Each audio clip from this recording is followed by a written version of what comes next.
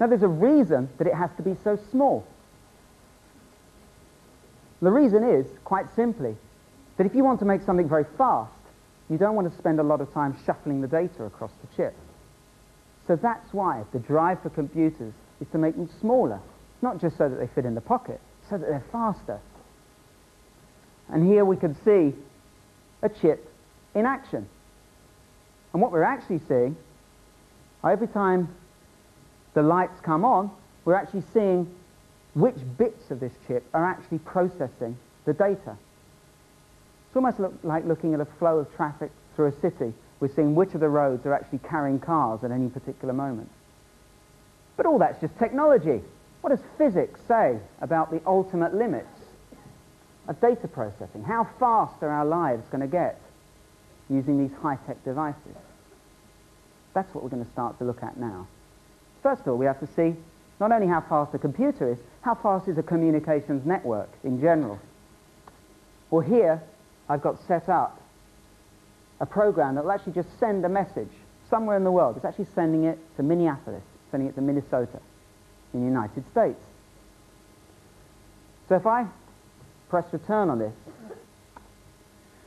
so what's happening is that this machine is actually sending out a message actually 4 times and timing the flight of the message to the United States and back. And here's the average down here, 116 milliseconds, 0.116 seconds. That's quite fast, go all the way to Minneapolis and back. But if we work out how long it would have taken light to travel that same distance, it actually works out to be 30 milliseconds, which is 0.03 seconds. So the message actually only traveled about a quarter the speed of light. So while it's fast, it's not quite fast enough. There's plenty of room for improvement. But why can't we send messages at the speed of light? Well, let's have a look at what happens when you try to send messages quickly. For this, I need your help. In fact, I need the help of 2 rows in the audience up here.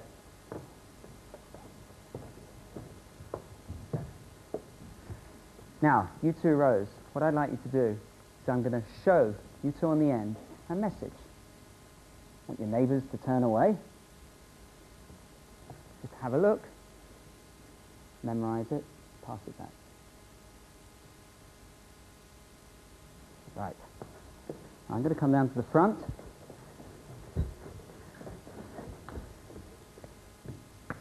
Now, you 2 rows are 2 communications links.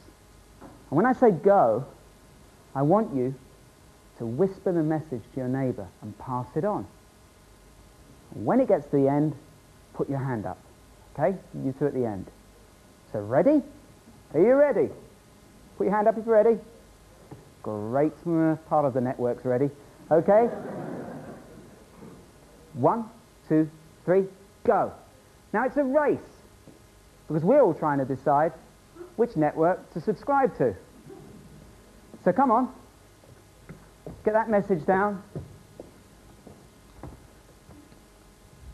Oh, I think this row won. Okay. Now, could you tell me what the message was? A, B, C, D, E. A, B, C, D, E. A, B, C, D, E. A, B, C, D, E. You're both wrong. Not by much. A, B, D, C, E.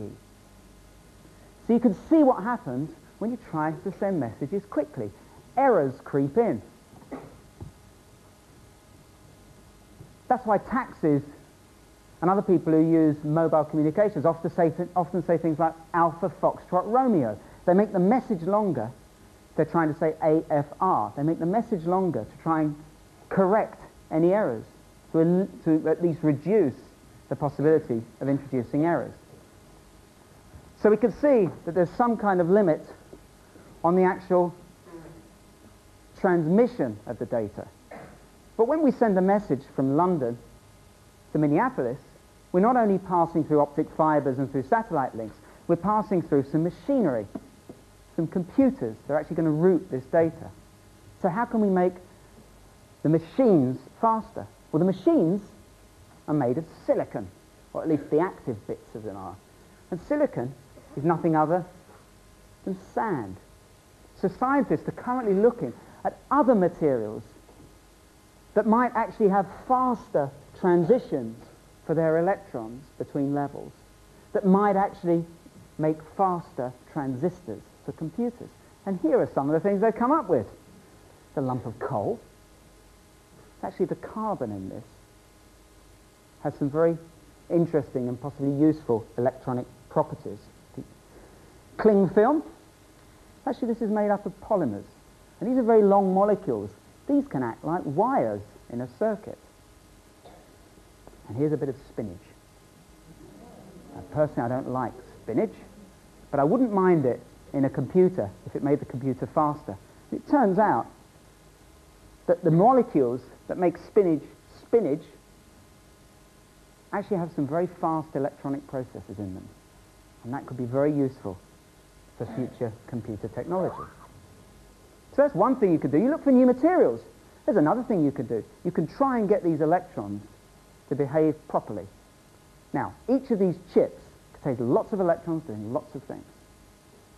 If you could get the electrons to all behave together as a crowd, to group together, not only might that be good for storing data, you actually might be able to pass on data throughout the computer quickly without introducing the kind of errors we saw up there. And this is where scientists are turning to quantum physics to look for possible ideas. I'm going to show you an effect of quantum physics, which is currently being investigated to actually include in computers. Now, what Ilya is bringing on is a tray containing something called a high-temperature superconductor. That's that grey blob in the middle. But the high-temperature superconductor only behaves as a superconductor at very low temperatures. That's why he's poured in liquid nitrogen into this. Because what happens is as follows. As you lower the temperature of this superconductor, the electrons in the material get a chance to actually act as a crowd. Usually they're kind of being buffeted around by the other atoms in the material. But when you lower things down in temperature, they can act as a crowd.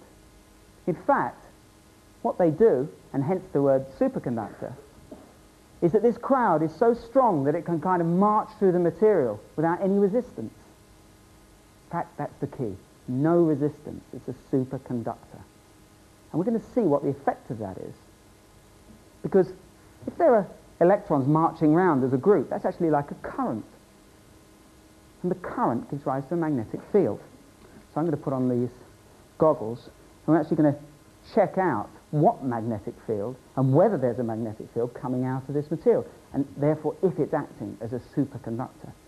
What I'm taking here is a tiny magnet that I'm actually going to place on top of the superconductor. Ooh, although I tried to place it on top and it's actually floating.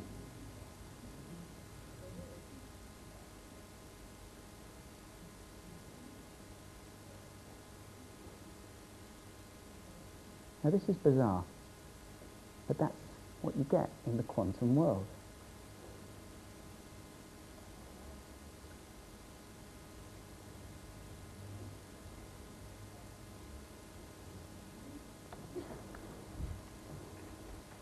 So that's where things are at.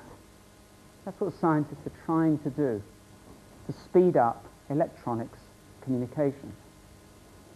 But what does nature say would be the ultimate limit?